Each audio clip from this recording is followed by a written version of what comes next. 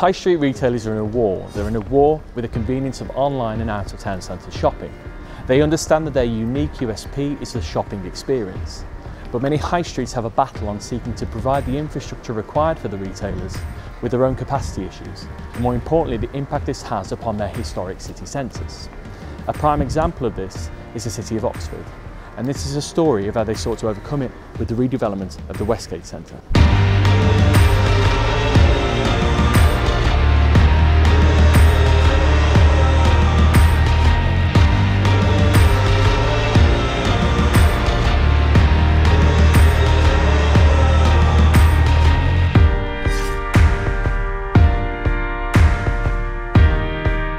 As well as being home to one of the most famous universities in the world, Oxford is a vibrant city of commerce, industry and culture. But its retail offering has been hampered in previous decades by its medieval street layout, its diverse land ownership and its historic buildings.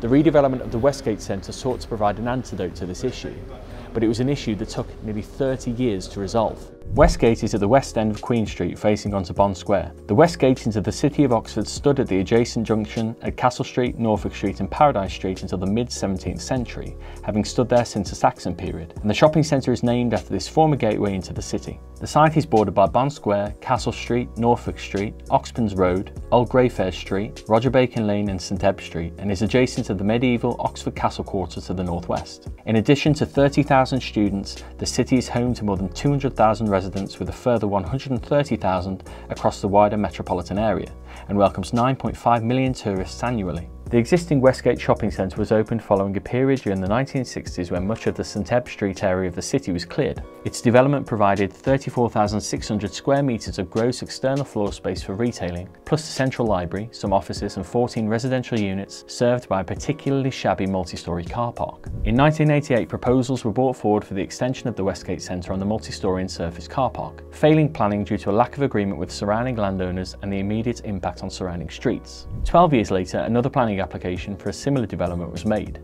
which despite a public inquiry, Secretary of State call-in and a High Court challenge, failed to produce a planning decision by 2003. Fresh dialogue was instead held with the Council by Westgate Partnership in 2005, with a new application submitted in 2006. The 2006 application covered a site of 14 acres and related to land allocated for the purposes in the adopted 2005 Oxford Local Plan. It involved the demolition of part of the existing shopping centre and multi-storey car park, plus the Duke of York Public House, properties at Abbey Place and part of the Oxford and Cherwell Valley College site. Constructed in their place will be 60 retail units and a department store for John Lewis, plus 127 residential flats and a new replacement multi-storey car park. The development gained planning permission in 2007, but with the banking crisis and downturn in the national economy was not proceeded with. Rather, a fresh dialogue was entered into, ultimately leading to the existing scheme, first permitted in 2013. The proposals were developed by the Westgate Oxford Alliance, a partnership between Land Securities and the Crown Estate. The Alliance worked closely with Oxford City Council and Oxfordshire County Council to unlock the potential of this important but tricky redevelopment site. 4 different architects were responsible for distinct blocks of the scheme to reflect Oxford's divisive architecture and were encouraged to draw inspiration from the surrounding area. They all worked closely with master planners BDP, who evolved the initial concept. In terms of design reference and inspiration, many of the architects sought reference in the Bodleian Library, the evocative oak panelling associated with many of the college's historic dining halls, together with typical Oxfordian colonnades. In terms of public space, reference was given over to Campion Hall on nearby Brewer Street, with a priority given over to community engagement. Many of the existing public spaces within Oxford lie behind inaccessible historic quads. So by bringing forward new streets and 2 new spaces of public realm, community engagement was sought to be delivered across the year. The application site abuts the Central City and University Conservation Area, a designated heritage asset, and the development will be visible in views across, into and out of the conservation area. It was therefore necessary to consider the nature and extent of impacts the proposal would have on the conservation area and the designated heritage assets within it. The planning application was of archaeological interest because it resulted in substantial harm to the below-ground remains of Oxford's medieval Franciscan friary, an asset that, though not a scheduled ancient monument, can be considered to be of national significance. The application also had the potential to impact on prehistoric, Roman, late Saxon, Norman, post-medieval and 19th century remains of interest. The area illustrates in a fragmented way a number of historical processes: late Saxon town planning, medieval worship, Victorian and Edwardian industry, commerce and remembrance. The quality of the public realm, however, its appearance and character were heavily compromised by the original Westgate Centre and its multi-storey and surface car parks. The proposed development seeks to knit the development into a framework of the city with cross streets reconnecting historic street patterns truncated by the current Westgate Centre. Oxford had lost status in comparison to many of its retail rivals, ranging well below them in terms of the quality and services it provided. Lost opportunities for income and employment were felt across the period as cities such as Swindon, Reading and Milton Keynes expanded their retail offering. The lack of atypical high street anchors such as House of Fraser and John Lewis within Oxford keenly represented the lack of quality the retail offer had to provide. The Oxford Civic Society had raised concerns about increased traffic congestion as the development would alter public highways and priority bus routes. Organisations including the Oxford Architectural and Historical Society had issues with how the height and scale of development would impact on city views. Nonetheless, outline planning permission was granted in 2014 with reserve matters approved in December. Main contractor Laing O'Rourke began work in January 2015 and its 30-month contract encompassed the construction of the new elements, which were predominantly sat atop a 1,000 space underground car park. The original mall was partly demolished, leaving approximately 3/4 of the 3-storey structure to be integrated into the new scheme. The development opened its doors in October 2017. The centre brings forward 74,000 square metres of mixed-use development, including a flagship John Lewis store, a further 100 retail stores, a 5-screen cinema, a rooftop terrace providing views over Oxford city centre, 1,100 basement car parking spaces, 2 public squares and 59 residential apartments. Entrance to the centre is provided via Bond Square and in particular the partly pedestrianised area of Queen Street. Here the original entrance is replaced by a huge curving stone facade, one that provides direct access through to the Northern Arcade, Building 4, and is a serious piece of urban design in its own right, harking back to the city arcades of the 19th century. More importantly, the entrance successfully integrates the shopping centre with the city centre.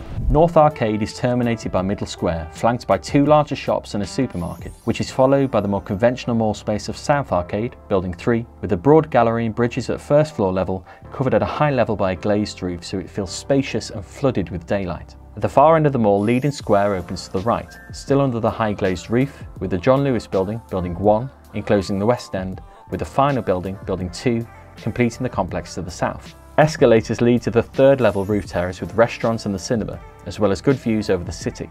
From the outside, the mall is predictably large in comparison to the scale of surrounding buildings and spaces. The impact of the elevations is softened on Speedwell Street through the introduction of facing brickwork and detail of irregular windows, both real and false, that attempts to humanise the elevation into its surroundings. On the eastern and west elevation there is a juxtaposition between the original vertical rhythm of the concrete detailing of the old mall and the introduction of contemporary construction.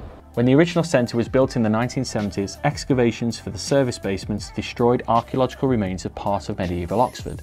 During the 2015 to 2017 redevelopment, Oxford Archaeology, working in conjunction with the developers and contractors, carried out archaeological investigations into the extensive remains of medieval Greyfriars Friary with stone foundations, wooden and other artefacts, and part of a medieval tiled floor being discovered. The tiled floor is now on display in the centre, and a pop-up exhibition of the findings were displayed around the city across the period. Westgate Oxford is one of the lowest carbon retail destinations in the country. It cuts emissions by installing one of the largest examples of centralised air source heating of its kind in the UK. Using this technology to deliver heating and cooling to shops and restaurants avoids the use of natural gas, keeps costs down for retailers and reduces reliance on fossil fuels. The new centre is rated BREEAM Excellent for sustainability and a vitally important factor in a city determined to play its part in the climate change battle.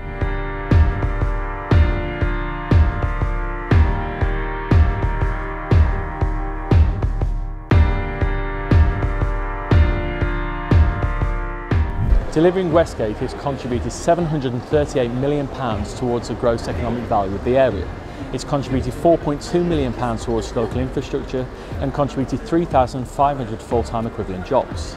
It's done so whilst contributing towards the architectural integrity of the area. Care and attention has been paid towards the delivery of the shopping centre, therefore contributing towards the shopping experience required by retailers. But has such a retail offer been brought forward in a manner that contributes and protects the historic integrity of the area? It takes something special to deliver the UK's most sustainable shopping centre in a manner that respects the layout and listed buildings of its medieval city. It's been a long time coming, but the development has proved an overwhelming success.